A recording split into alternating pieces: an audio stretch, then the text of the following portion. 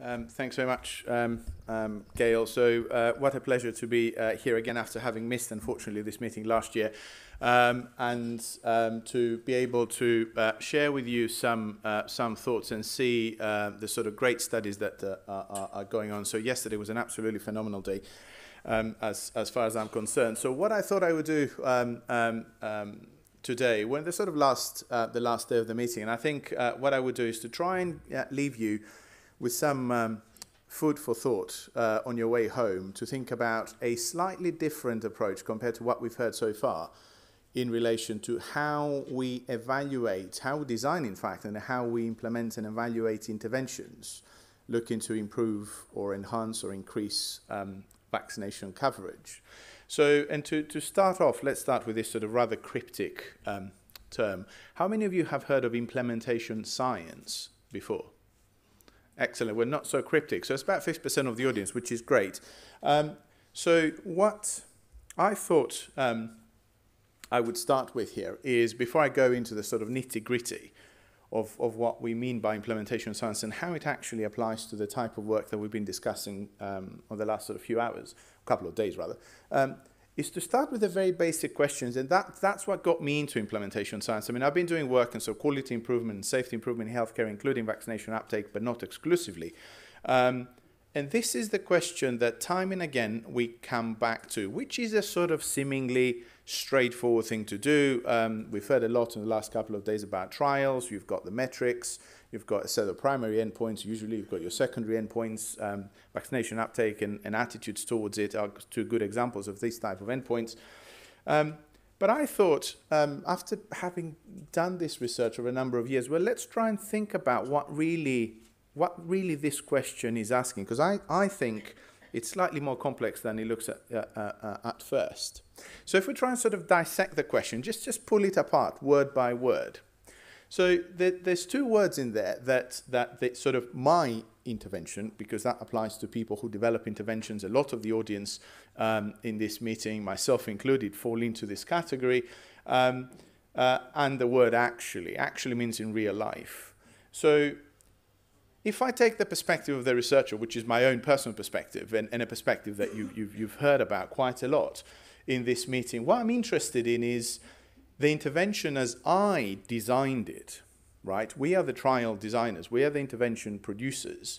So there's an element there of what we design, and there's another element of what actually gets delivered in practice, particularly for behavioral interventions. Behavioral interventions are not like drugs. They're not pharmacological interventions. In a drug, you know exactly what's going to go in it, provided that your production process is you know what it's in it, and it works.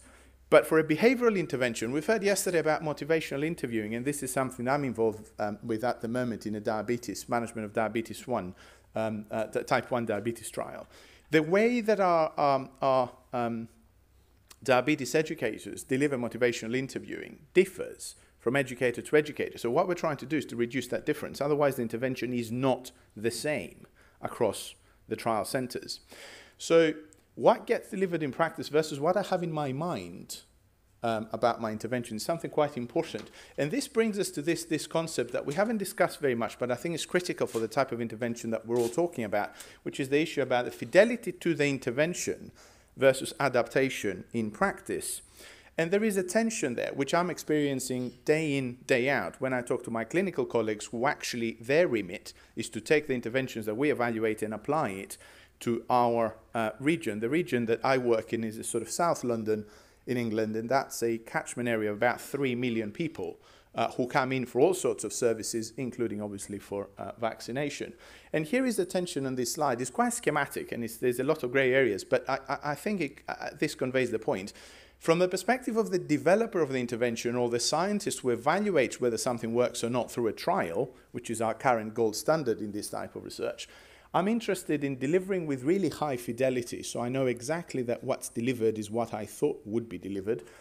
So it's intervention as intended, and this ensures effectiveness and ensures causal attribution. I'm able to say, well, actually, this wasn't delivered, that was my control group, and therefore, I didn't get the effect. Great. But from the point of view of the guys who are actually designing and delivering and paying for, that's important, paying for services, what they're interested in is actually, does that work out on my patch? So they want to adapt what I give them to make sure they can actually deliver it. And they want to deliver it, therefore, as applicable, and not just for 6 months or 2 years. That's my typical trial. They want to be doing it for forever. So they want to ensure that this is sustainable ad infinitum. And that means that they need to think about their funding envelope and how they're going to develop the capacity to deliver those interventions. So there's an element of tension that we need to be aware of. And I'm going to come back to this. The other part of this sentence, continuing this sort of surgical dissection of what we mean here, is this, the intervention. Well, that's pretty straightforward, isn't it? Well, actually, it isn't. So there's this complex, concept in the literature that's come up in the last sort of few years, which is the concept of a complex intervention. It's not complicated and it's not simple. Complex means that an intervention consists of multiple moving parts. And we deliver the intervention, and those moving parts interact with each other. And we need to figure out which of those parts are absolutely essential for our intervention, which we can do away with, because that might make our intervention more easily implementable, and that is important. And therefore, what the active ingredients, using the sort of pharmacological example, actually are. A lot of the times, we treat our interventions as a black box. We don't sort of look into what's in it, what's in them. And people argue that this is important, and I'll say a bit later about why this is the case. And finally, does something work or not? Well, works. There's a very nice, there's a few nice papers, and some people call this a sort of realistic or realist approach to evaluating interventions, where they ask the question, if you ask the question, does something work? You're actually asking the wrong question. The right question to ask is, does something work? For whom is your intervention actually working? How exactly? So how are these ingredients working, as I said earlier? In what context it works, and in what context it actually might fail? And with what are the unintended consequences of putting your intervention into practice? So the argument is that this is the question we need to be asking, which of course is a much more difficult question to be addressing. So effectively, what I'm hoping to have started to do is to try and persuade you that thinking about evaluating interventions is actually much more complex than it sounds like in the first instance. And the reason this is the case is because ultimately, we're not just interested in trialing interventions. We're interested in taking interventions that work well in trials and then scaling them up and implementing them over a long period of time over entire populations. So that's a direction that we're trying to go, and this is why this is important. Now, in reality, if you look at any sort of standard textbook about innovation diffusion, about translational science, about knowledge transfer from the lab or from a trial, from a research setting, all the way to sort of achieving public health impact, you have some sort of diagrams like this one. This has been around for about 20 years, and there's a few others, but the crux of it is the same. So you start down here. You start by generating the evidence.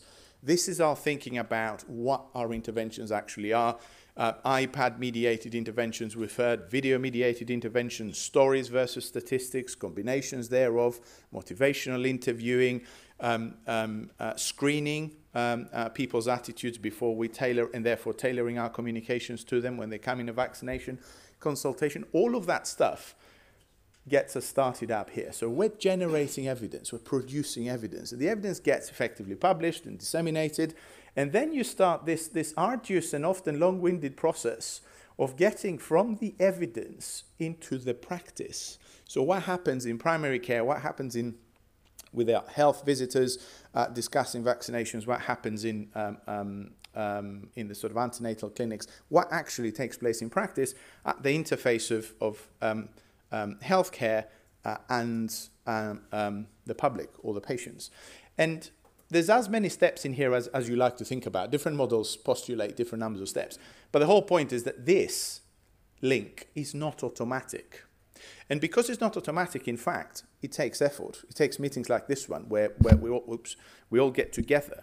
It takes communication between researchers and policymakers and service delivery people, effectively, people design and commission services. And in addition to all this, in order to do all of it, it takes some time, right? So it doesn't just happen. And what I argue here to you, and I'm not the first one, I'm probably one of many, When you try and get into this translational pathway from the production of the evidence to the delivery and the implementation of this evidence, you get this sort of sour face, or rather sad, frustrated scientist face. Can put a lot of our faces over his and say, well, actually, I've published X number of trials. I've got really good papers out there. Of those, how many have made it into routine care delivery, routine vaccination policy? Routine is important because it's not the exception that happens in a trial. It's routine. This is what reaches most people on most days. So what gets lost? Let's just spell it out for a moment here. What I'm suggesting to you that's getting lost is the sort of, this is the mirror image of between real life and our sort of research settings. When you start in a research setting, and I'm using RCT again as a gold standard, it's not just RCTs. My intention as the guy who's running the trials is to maximize the chances that my intervention will be effective. We need to give every chance of this intervention of actually working. In order to do that, what you find in most trials, which is part of the major criticism that we have at the moment towards trials, is you're very carefully selecting who's going to make it into your trial. You have very, very strict and very specified selection criteria for your participants, and then you make sure that when your intervention gets delivered, you get specialized researchers, you pay them to do it, you train them to do it, so they're really delivering, this is the high fidelity element, they really deliver what you think should be delivered. And of course, in order to do all of this, you've got a bit of funding from the government, from a research council, from the European Union and elsewhere, which is all great. But here is where we translate. And let's jump ship now and let's go into the blue box, which is real life, right? So in real life, your intention is not to maximize the chances that something's going to work. It's to maximize the chances you're actually going to be able to do it day in and day out. And you're going to do it, so therefore you want to have widespread adoption where you're all of your catchment area. So my colleagues are not interested in the sort of 1,000 people or even so the 6,000 people what we've tested in a recent large trial that was a sort of surgical trial. They're interested in doing this across the 3 million catchment area that they have, whatever the services, those services might be. And therefore, the other thing, of course, they're interested in doing is you're not going to have specialized researchers coming in and do it. They're going to have their staff. Now, the staff that they have come in with their own expertise. They come in with their own abilities. They come in with their own job descriptions. The guys who deliver vaccination, they're not only delivering vaccinations, they're doing all sorts of other things, right? So this is part of what they do, but this is not their only job. And obviously, they have to do it within the funding envelope that they have. They have a budget to deliver a service. Within that budget, they might need to put in our additional intervention because that's what we keep asking them to do, because apparently it works.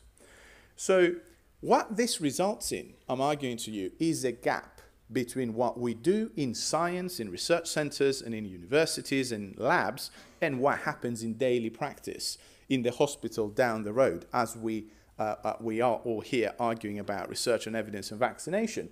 So there is a gap there, and the gap is deadly. And the reason it's deadly is I'm arguing that in some occasions people are actually losing their lives because we're not applying the best evidence to the care that we deliver to them and to public health interventions that we deliver to them. So if I were to ask you, and you might disagree with this, but let's assume for a moment, for the sake of my talk, that you agree. How long is this gap, you think? How many years does it take to cross the bridge from the lab to patient care, on average? 17. Someone's read my slides. Or has read the evidence. So 7, you just kill the discussion and might as well go on to the next slide table. So the average is, and is debated, and it's, as with all these numbers, it's properly inaccurate. So every time you hear that here is a number, typically this number's got a massive sort of error bar attached to it. But this is the average, and this is the paper where you can actually find it. This was estimated by RAND Europe a few years back. So this is why this is unacceptable. So there is no question that you would show this to anybody in their right minds and say, with all the millions that we spend in research, developing interventions, well, how much of it can we take some of that budget and actually spend it in getting the interventions across to the other side? We need to get them here, because otherwise, the mortality and morbidity that we're incurring is unacceptable. So for those of you who visit London, we keep telling you this to make sure you don't fall through the cracks. Inevitably, some people do. And it's not just about minding the gap. I mean, the reason I'm identifying this is not just because we need to be mindful of it. What I'm arguing to you is that we need to be doing something to make it shrink, to achieve speediness in translating evidence into practice. And the good news from my perspective, and I discovered this only a few years ago, is that we do have an approach that allows us to do that, and this is what implementation science is about. So a fairly well accepted definition, we use this in the journal, is that implementation science is a scientific study of methods that promote the uptake of research findings, broadly defined, into routine care. The perspective you can take is either clinical, so frontline facing, organizational or policy context, so it extends quite broadly. The NIH in the US has a slightly more detailed definition, which I think is great, that conveys some of the concepts that we work with. Implementation research is about supporting innovative approaches to identifying, understanding, and overcoming, is an applied science, so we try to overcome barriers to the adoption, adaption, integration, scaling up, and sustainability of an evidence-based intervention. And what I'm arguing to you is that it's better if we take all of these things into account at the time when we design those interventions and we design those trials, rather than just leave them aside and revisit them once our trials are done. So how do we do that? This has been an interesting development. It was mentioned yesterday in one of the slides. I think where is Kath? Here is Kath. Kath had a version of this in her slides yesterday, and some of you might have picked it up. This is a model, a framework, it's not a model, is a framework that our Medical Research Council has come up with. So it's the great and the good, locked up in a room like this one over a number of days, over a number of years. This framework goes back about 15 years now, and we're in its third iteration. And that is the actual framework. This is what's in this BMJ paper of last year. Anything in blue here falls under implementation research. So the classic model is that if you're thinking of an evaluation or of an intervention, you put the intervention in place and then you go straight on to look at your outcomes. This is how you power your study. This is how you set out your primary endpoints. The argument here is that we need to look at all these bits shaded in blue. So what we really want to know is, how did this intervention get put into place? So we need to do an implementation analysis. And what does that mean? Well, this means that we need to know how the process of implementation took place, how people delivered the intervention, how was the iPad provided to people, how was the motivational interviewing put into place, how was the consultation delivered, and so on and so forth. We need to know what they actually delivered. So what was the fidelity in comparison to the original design of the intervention, any adaptations that took place, reach, how many people we achieved to deliver the intervention to of those eligible. So that's a fraction. I'm going to come back to this and so on. When you have this, then you can start building clever statistical models. And we have epidemiologists in the audience. You start building models where you put implementation in as a factor. You can put it in as an interaction. You can study effectiveness as a function of quality of implementation. And this is what a lot of our studies at the moment are about.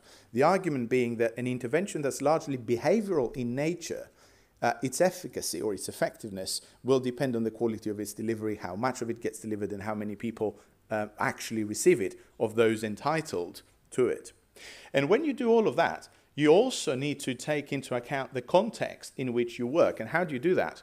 There's a number of validated scales that allow you to look at things like readiness for implementation or leadership for implementation. There is ethnographic approaches that we use to study the clinical setting in which an intervention gets delivered, because the argument here is that unless we understand the context, we do not understand what might prove to be a barrier or what facilitates our intervention from being applied.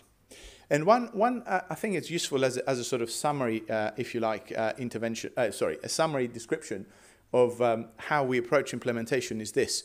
The success of an implementation, the success of putting an intervention into place is a function of its actual effectiveness, as has been published or been estimated in a trial, and these implementation factors. So what are these implementation factors? What do we actually talk about?